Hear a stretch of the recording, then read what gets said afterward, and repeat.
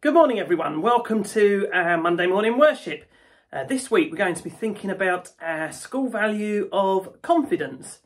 A couple of weeks ago we thought about changes and the fact that all of you are going to be starting in new classes in September. Also the fact that our Year 6 children will be leaving us and moving on to their new schools.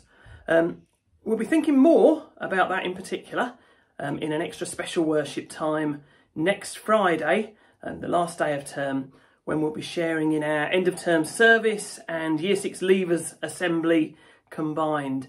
I know quite a few of you have already been doing things to prepare for this, so thank you for that.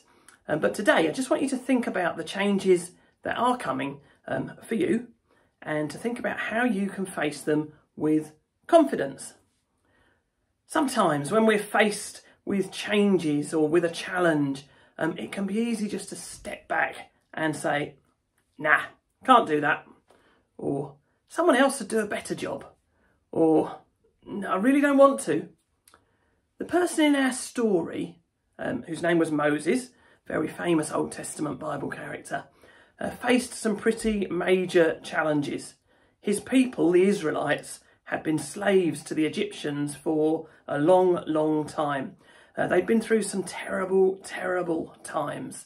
The Egyptians were a very powerful people, and they made the Israelites work hard and treated them badly. The Israelites, on the other hand, dreamed of being free and of having their own land to live in. Now, Moses had left Egypt many years before, and he'd become a shepherd, and he was actually out looking after his sheep at the time that we pick up our story. You'll see that Moses didn't have a lot of confidence himself. So here's the story of Moses and the burning bush. The sun was burning hot. Moses' skin was burned dark brown. And suddenly he saw it. A bright red burning bush. Its branches crackled orange and red, and Moses couldn't help but watch, for the bush did not burn up. "Take off your shoes," came a voice from the bush. "This is a very special place." "Who are you?" asked Moses. "And why are you talking to me? I'm just a poor shepherd." "I am the God of Abraham, Isaac and Jacob, the God of Israel," the voice replied. "And you are more than a shepherd. You are Moses, the man I have chosen to lead my people out of Egypt." I can't do that," Moses trembled.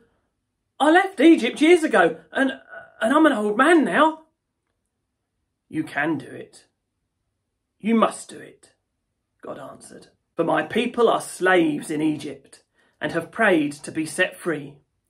I have heard their prayers, and you are the man I have chosen." "But what if I go and they don't believe that you sent me?" Moses asked. "Take the walking stick that's in your hand," God said, "and throw it on the ground." Moses did as God told him, and the stick turned into a wriggling snake. "Now pick it up," God commanded. Moses wrapped a shaking hand around the snake's scaly middle, and it turned back into a stick. "Show them that," God laughed. "Then they'll believe you." "But I'm so shy," Moses continued. "I'm no good at talking to people." "Don't worry about that," God assured him. "Your brother Aaron loves to talk. You can take him with you. Now, go. My people need your help." So Moses went. He put on his shoes, he picked up his walking stick, and he went off to set God's people free. Moses and Aaron went to visit the king of Egypt. "God wants you to set his people free," they announced. But the king just laughed. "Don't be silly," he said. "They do what I tell them. They work for nothing. I will never set them free." "Then I must warn you," said Moses. "God will make some very bad things happen until you change your mind." It started almost at once. The rivers of Egypt filled with blood. The houses of Egypt swarmed with frogs. The dust of Egypt turned into gnats. But the king would not let God's people go.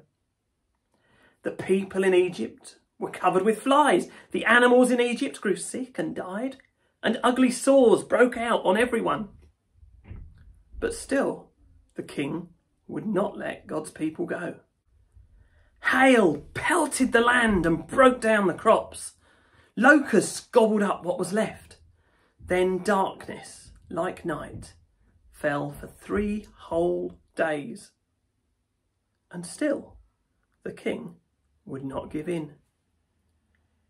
Finally, God sent an angel to kill the king's eldest son and the eldest sons of the rest of the Egyptians. Then, at last, the king said, "Go, go and never come back." God's people cheered.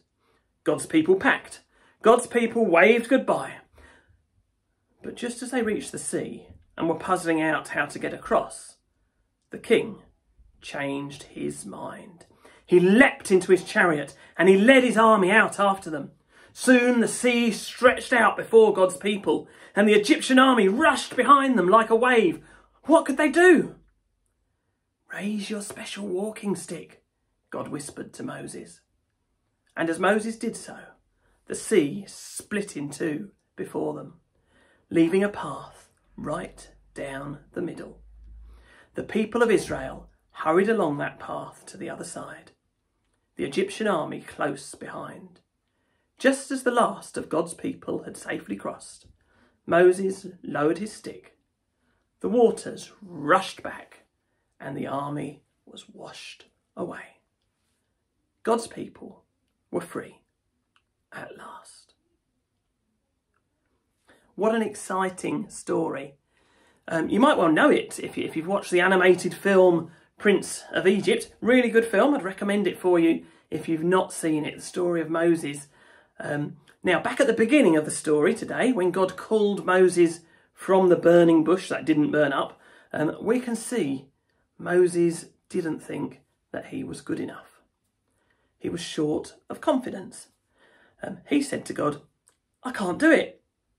And what if this happens? And what if that happens? And I'm a rubbish speaker. No one will listen to me."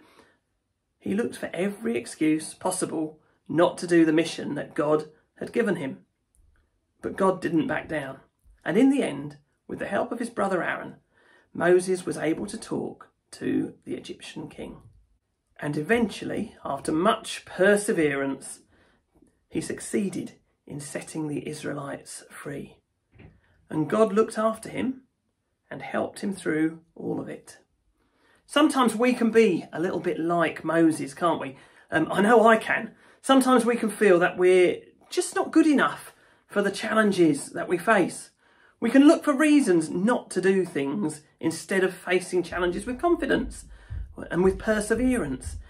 Some of you who are thinking about going to new classes or new schools might be worrying, going to new school, that you might not make any friends, or you won't know how things are done in your new class. You won't know what to do with a different teacher, and maybe the teacher won't like you. All of those things can be worries, can't they? Now, there's nothing wrong with having worries. It's just a natural thing when we don't know quite what's coming up. The problem is if we let those worries get the better of us. We need to remember that there are good people around us who can support us. A bit like Moses with his brother Aaron. Maybe our friends, our families, teachers. Some of you might like to talk to God about your worries. And if we face things positively, if we believe in ourselves and accept help from those around us, then we're so much more likely to succeed and to achieve great things, just like Moses did. Now, our prayer this morning is from our school prayer book, as usual. This time it's about confidence, and this one was written by Jessica in Year 2. Shall we pray?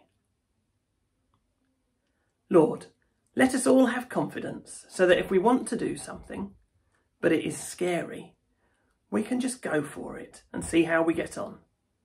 If we don't get on that well the first time, help us to keep on trying until we get things right.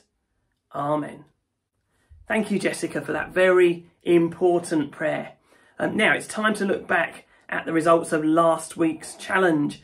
Before we do, though, just to let you know that there's not one of our usual challenges this week, as instead of our usual worship times next week, we'll be joining together on the final day of term for our special end of term service and leavers assembly. But the challenge I will set you is not one to send in, but it's one to take forwards. Instead, it's to be brave, to face the future with confidence, to believe in yourselves, because each one of you is very special and you've all got so much to offer. Always be bold, be the best that you can be. Now, last week's challenge was all about noticing God's amazing creation. It was the Wonderful World Challenge, and I've received some fantastic photos from you that show all sorts of different aspects of God's creation. You've done a great job of spotting the beauty and the wonder of our world, of noticing the things around you. Let's finish our worship time then by sitting back and enjoying these fantastic photos of our wonderful world. I see trees that are green, red roses too. I watch them bloom for me and you, and I think to myself, what a wonderful world.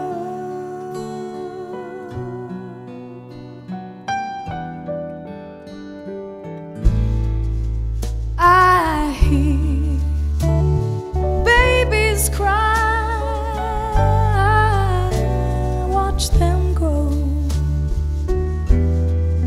and they'll learn much more than I'll ever know. And I think to myself, oh, what a wonderful world.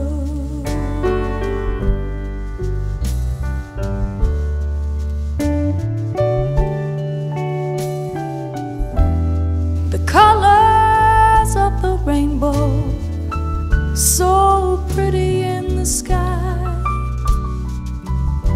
are also on the faces of the people passing by. I see friends shaking hands, saying, how do you do? But they're really saying, I love you.